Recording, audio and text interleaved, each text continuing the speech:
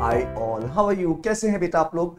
आज फिर हम लोग नक्शेबाजी करने जा रहे हैं, राइट? एक और video, 11th video. We are again back, keeping the same themes alive, taking the same wonderful chronological journey that we have been undergoing, right? And आज का जो टॉपिक है जिसके इर्द गिर्द हम लोग नक्शेबाजी करने जा रहे हैं वो है बेटे the Turkish invasions. This is where I will start talking about the Turkish invasions which happened, right, in North India. I will start talking about that phase of our history. We will be dealing with the developments of a Ghaznavid time period and see what are the important informations which we must keep in mind. Okay, so without much delay, let's proceed. This is the map of Afghanistan. On that story of nearly everything which we do, right? There is a two-part series on Afghanistan available. Do have a look at it. It will help you in understanding whatever is going on in this northwestern part of the subcontinent, right? So this is, the provinces of your Afghanistan, the provinces of Afghanistan. I just want you guys to notice a few names and then we can proceed. Ghazni, Kandahar, Zabul. This is somewhere around here is Jalalabad. Kabul. Kabul is 7. Right? So these are some of the important areas that we should. This is Hur. And this is Ghazni. Okay? So Kabul, Kandahar and Zabul, this is Zabul or Zabul, two spellings are typically found. They were considered part of the Al-Hind. They were considered part of the Al-Hind till around 900 CE. Right? The Hindu Shahis, they were controlling this region. Okay? They held power in Peshawar and Punjab as well. Their capital was Vaihind, also known as Udband in those times. They were called as guardians of Khyber. Hindu Shahis, right? Initially they were Buddhist. Now, as the Caliphate started declining in around 900 CE, independent Emirates and Sultanates started emerging. For us, the most important are the Samanids. The Samanids, right? The Samanids, they were the ones who established a very nice, huge empire. Okay? And they were the ones who started employing Turkish mamluks or mercenaries in their armies. They got converted to Islam and they became Ghazis, right? And the Samanid Emirate, it started declining. As the 10th century progressed, the Samanids, they started declining. And in this kind of a political vacuum, those Turkish mamluks, they became kingmakers. They became gradually autonomous. One of them, his name was Alp-tejin. He established the city of Ghazna. Alp-tejin, he was a Turkish, right? And they took over the task of defending Islam against the Central Asian tribes, just like, they themselves were a tribe. So they said, we will defend Islam from other people like us, the Turkish tribes, right? Alp-tejin was succeeded by his slave, his own mamluk and son-in-law, known as Sabuk-tejin, right? Sabuk-tejin is the person who started targeting the Hindu Shahis. He started targeting the Hindu Shahis. And this Subukht-tejin had a son whose name was Mahmud of Ghazna, or Mahmud of Ghazni, who rules from 998 to 1030. Right? This is the time period around which we are going to be focusing today. See, this is the Ghaznawide Empire. These are the Shahis present here, the Hindu Shahi rulers. The person ruling the Hindu Shahis at this point of time was Jaipal. Right? This is Jaipal. Subukht-tejin, he captured Kabul, Jalalabad, this region. He defeated basically, Jaipal in 991. Subukht-tejin, Mahmud's dad. He defeated Jaipal and annexed Kabul and Jalalabad region. In 998, Mahmud comes to the throne. This time, Jaipal believes that he can beat the Ghaznavides, and he invades Ghazni.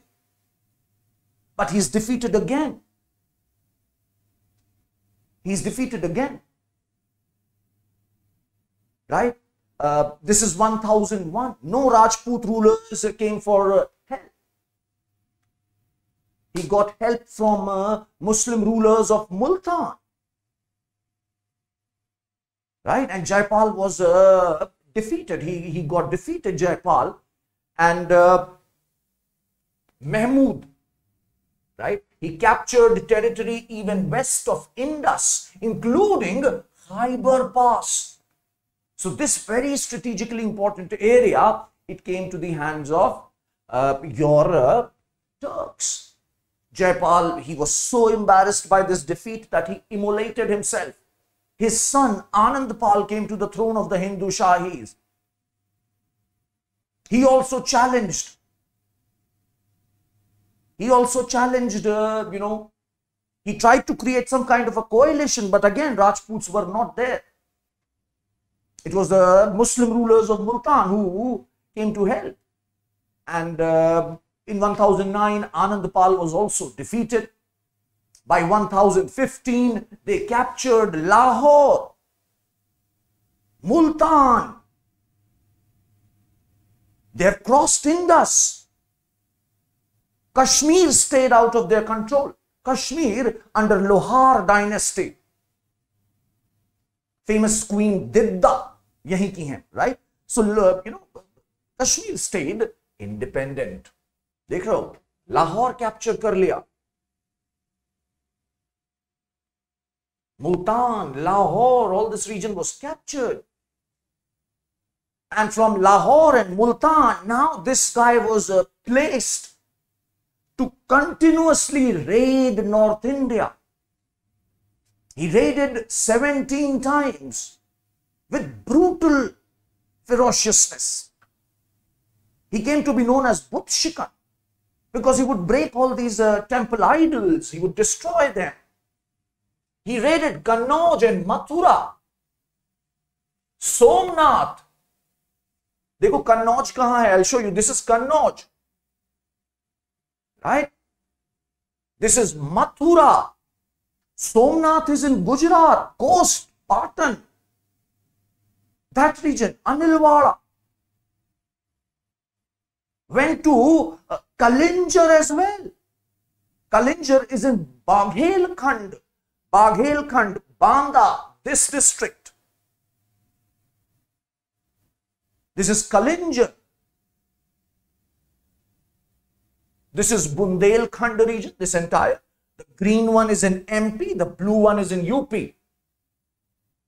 Right? And this is basically a princely state which was existing. Bundelkhand and Baghelkhand. So Bundelkhand se thoda niche Baghelkhand hai. In Baghelkhand, there's a district called as Banda. There's a place called as Kalinjar. So he raided Kalinjar as well and destroyed all the temples wherever he went and looted millions and millions of gold pieces.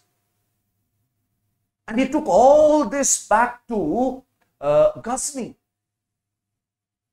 He took all this back to Ghazni and created a huge and very sophisticated culture in his city.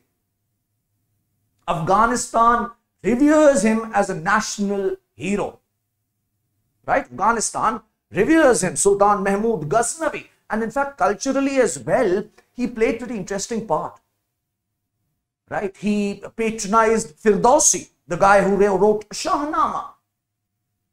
He also patronized Ibn Battuta. No, I'm so sorry. Maafi chahunga. He also patronized Al-Biruni. Al-Biruni came to India with Ghazni, Mahmud of Ghazni. Right?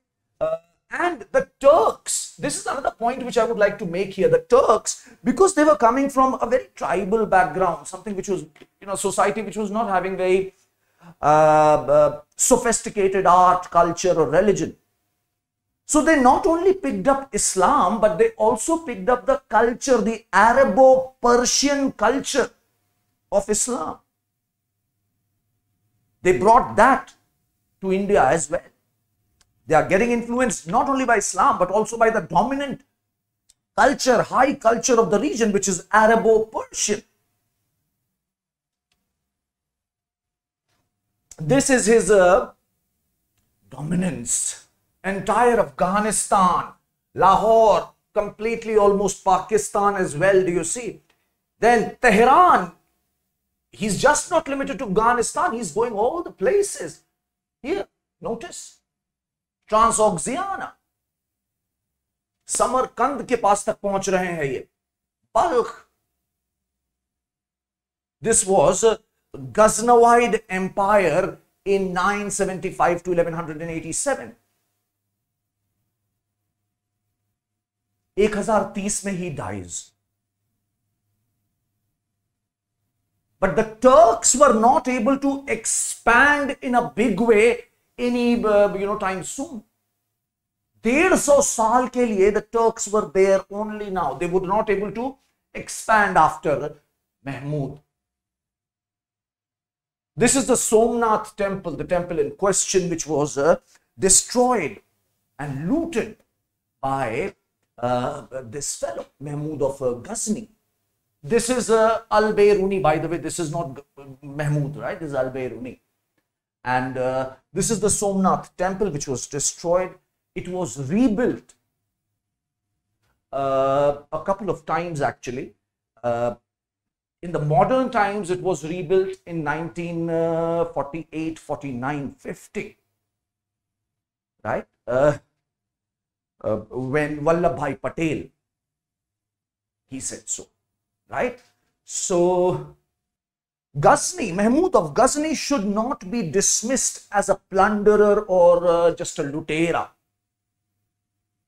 Right? He actually achieved something which was very important. He achieved the Khyber Pass, he achieved Lahore, Multan region, and he brought all this region into Turkish hands, from where Islam can make the next wave of expansion. Right? But as I was telling you, Turks couldn't advance. The Turks were not able to advance for next 150 years. Why? Two reasons primarily. One, they got involved into Central Asian political struggle with Seljuk Turks. And secondly, in north, Chauhans and Gahadavals, they became strong. I'll show you through maps. Dekho. This yellow region is the empire of Seljuk Turks. So Seljuk Turks, they are also Turks. They kick out Ghazni.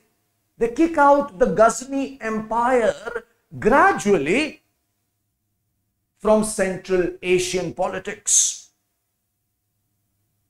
Right? Seljuks managed to capture the entire Khorasan and this region.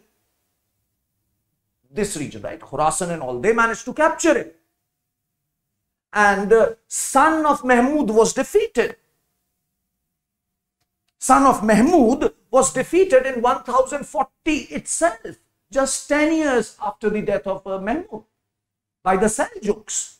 And this chap, Masood, he fled to Lahore So now the Ghaznawide empire shrank. It was only controlling Ghazni and Lahore, Punjab region. That's all. It was not such a massive empire with which Indian fragmented rulers couldn't, tackle. They just became one of the other powers. And Chauhans dominated the region. Gahdawals dominated the region. The Rajputs, जिनकी बात हम लोग कर चुके हैं, right? They were no longer a threat now. They kept on raiding. They kept on making incursions into the subcontinent, into the, into the Gangetic Valley as well. But nothing substantial came out of all those raids. There's one piece of information which I would like to definitely discuss with you. This stamp was recently in 2018. It was released. This stamp is of Maharaja Suhel Dev. He was king of Sravasti near Nepal border. And according to a source which is called as the Mirat-e-Masudi, right? This chap, Suhel Dev, he defeated and killed Ghazi Sayyid Salar Masood in 1034. Who is this Salar Masood? He is a Ghazi, a warrior, and some people also consider him a saint. So he was killed in Sravasti by Suhel Dev. One point which I would like you to remember. Do you see? They were raiding right into the heart of Gangetic Plains. But they were not able to hold back. They were not strong enough to hold on to an area. So this nephew of Mahmud, who's called as Masood, Ghazi Sayyid Salar Masood, he was killed in 1034 by this chap, according to Mirat-e-Masudi. And Chauhans and Gahadawals, as I was telling you, right? Chauhans of Ajmer and Delhi and Gahadawals of Kannauj were able to resist. Okay. This is the scenario. This is precisely the scenario in which now the Ghurids will enter. And they will establish the Ghurid Empire. Right? We will talk about all that in one of the next episodes, right? For the time being, this is all from my side. Signing off. Keep having fun. Bye.